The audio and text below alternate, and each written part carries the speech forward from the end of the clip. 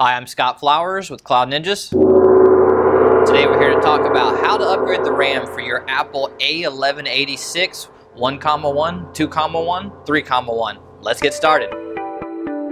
Well, hey, thanks for stopping by today. Learn a little bit more about the Apple A1186. Do us a favor, if you find anything in this video useful, click that like and smash that subscribe. All right, well, let's get rolling. First things first, this is a workstation chassis.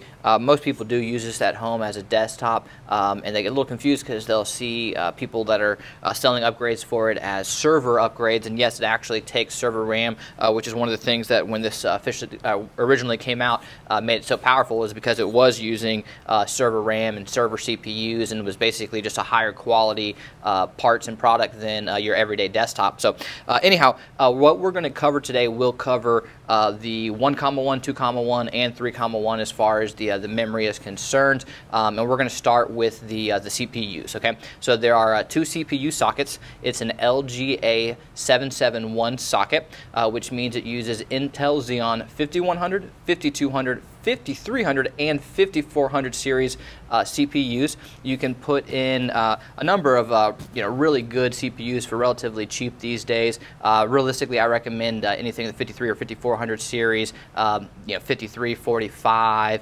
5420, 5450, 5460. I mean, there's a bunch of good stuff that you guys can put in. And since CPUs are so cheap these days, only thing I recommend is just make sure that you put thermal grease on top to just keep them cool. As far as the RAM is concerned, it takes DDR2 memory. There are 8 DIMM slots inside. You can use a number of different speeds. You can use 667 or 800 speed, and realistically 667 is what everyone uses and what was predominant for DDR2.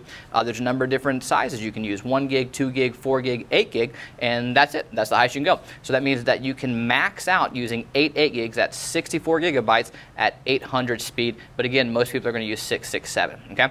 Now that we know a little bit more about the memory inside, let's go ahead and open it up, and we'll show you how to officially upgrade it. Oh, and one last thing: there's only one type of RAM that you can use with this machine, and it's fully buffered, which is also known as an FBIMM. No, you cannot use ECC Registered RDIMMs. You have to use fully buffered. So if you are upgrading this, just make sure you're grabbing fully buffered RAM. So I'm going to grab my ESD gear, and then we're going to show you how to physically upload it and which channels to use. We'll be right back. All right, now that we have our ESD gear on, we're safe to open the machine. I do realize, and I wanted to note, that most people at home do not have ESD gear, and I totally get that. So what I would recommend is two things. One, definitely don't open this up on carpet, especially if you have the wonderful old school shaggy carpet in your house, which I love, by the way. Don't open this up on carpet. It'll just attract ESD. Try to open it up on a desk. And one thing I do recommend before touching any of the parts inside, touch a piece of metal, copper, something to try to dissipate the electrostatic discharge on your hands. Because again, I get it. Most people at home do not have ESD, and this is not something that's in a data center. It's more realistically in a house used as a desktop. So I get that. So all right, I'm going to go ahead and pop it open. There's a latch back here, which we'll show you at the end, and you just really pop the latch, and you're just going to lift the top up. Really simple.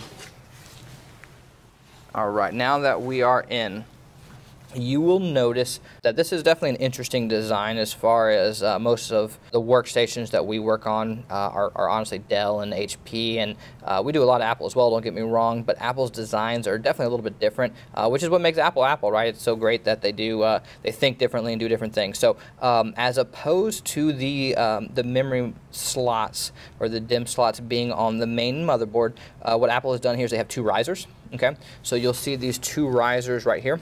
They actually come out. So if you grab right here and lift up, and you do want to be pretty gentle with it, because you don't want to damage the board itself. The board is going straight through these two plastics down the line, and you just want to make sure that you're handling it gingerly. You can see there's a bunch of pins on the back that you don't want to damage, and those are really just soldered in stuff, so it's not like those are going into anything. You don't want to damage the leads down here. You don't want to damage any of the capacitors and resistors up here. So really, you just want to be careful as a whole. So I'm going to set it down here for now. All right, and we're going to pull this one out as well. Just be gentle with it. All right, and I'll put this one right here. Okay. So what I wanted to point out There's 8 DIMM slots. Realistically, this is an older machine. It's running on DDR2, as we mentioned, and right now at this point DDR5 just came out, so DDR2 is definitely older. Not to say this is a bad machine, this is a wonderful machine, but it is older. So that being said, if you are running it, I would definitely recommend maxing it out. Put in 8 gigs, get it to 64 gigabytes. If you're looking to boost the performance, that is by far the best way to do it. Upgrading the RAM, it'll make the machine so much faster, and that's the main point of this video as a whole, to just recommend to people how to upgrade their RAM, and to also let you know that if you're looking for RAM upgrades for your A1186, we would love to help you out. We have a ton of 8 gig DDR2 that we'd love to help you upgrade this to 64 gigs. So do us a favor and email us at sales@cloudninjas.com. That's sales@cloudninjas.com. We'd love the opportunity to quote you and help you upgrade your machine. So, all right, well, now let's go over how to actually do it. So I'm going to tell you a couple of tips that I recommend, okay? So the first tip that I always point out is if you look at this module, okay, you will notice there's a notch in the middle. This notch is known as a key. Now, this key is not perfectly centered. It's off a little bit to the side. So what that means is you need to make sure you line it up properly, okay? If you have it flipped the wrong way, it'll be off about 1/4, half an inch, something to that effect. And when you try to stick it in, you can actually damage the leads or damage the DIMM slot, which would basically mean you'd have to buy a brand new riser or have to get a new module. None of these are issues that you want to run into because of just a simple common user error. So you just need to make sure you line it up properly, okay? And another thing that I always recommend before I put my modules in, personally what I like to do is I like to open all the tabs, okay? It's a simple thing, and you don't have to do it by any means, but I like to do it just because when I'm installing the module, I don't want the tabs to be fighting me at all, potentially just making it harder, and I don't want to do something silly where I damage a part or damage the board. So to me, everything that I'm doing is really about just safety and keeping the parts safe and keeping the machine safe, and if it takes an extra second, I'm more than willing, because I just want to make sure it's all good to go, okay? So now we've got it lined up properly. We're going to go ahead and put it in right here. And this is the other thing I always like to point out as well.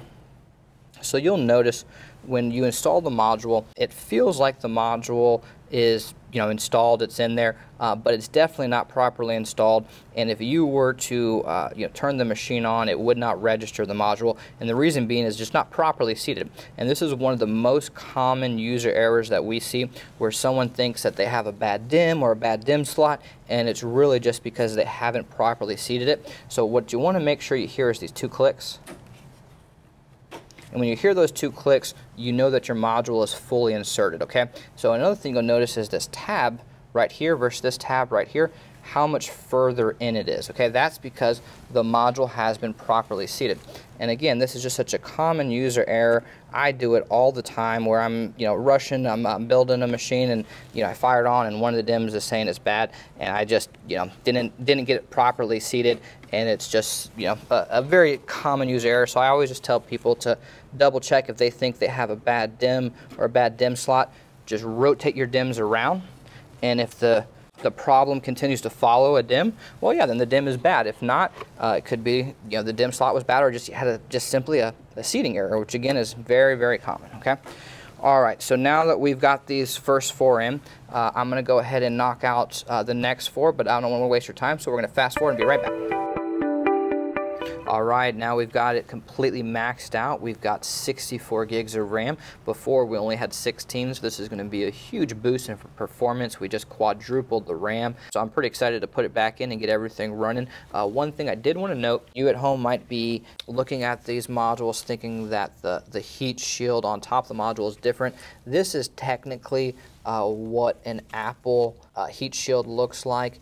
Pretty cool design, like everything else Apple. It's always got a cool design compared to everything else, but it is a little bit, as far as like heavier and more robust than the heat shields over here. But realistically, these heat shields work perfectly fine, and these are incredibly rare and tough to get for DDR2 nowadays. So what we use is the heat shields right here, and they don't have any issues. I mean, we literally sell tons of these, and there's never been a problem. But I did want to tell you up front that this is what you might see versus this. And technically, you can even take the heat shields off your old one and put them onto these if you really wanted to. Not that I recommend that because you could potentially damage the module, but that is something that I have seen people do as well. So anyhow, we're going to go ahead and pop the risers in now.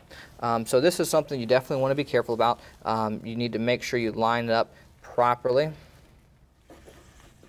I'm going to come back over here. Just line it up properly. Slide it in. Just make sure you get it fully in. Boom. So you'll hear it click back into place, and just like that, you can see it really wasn't that tough. If you're at home and you're wondering, hey, is this something that I can do? I'm not a real technician. Honestly, this is one of the easiest upgrades. Watching videos like this on YouTube make it very simple. Yes, you can do it. It's really, really not tough. Follow the steps and some of the tips that we talked about, and you can do it with no problem. And if you are a technician, hey, this will be a walk in the park. This will be super easy. So, well, thanks for stopping by. Like I said, if you need anything from us, please email us at sales@cloudninjas, and smash that like and smash that subscribe. Take care.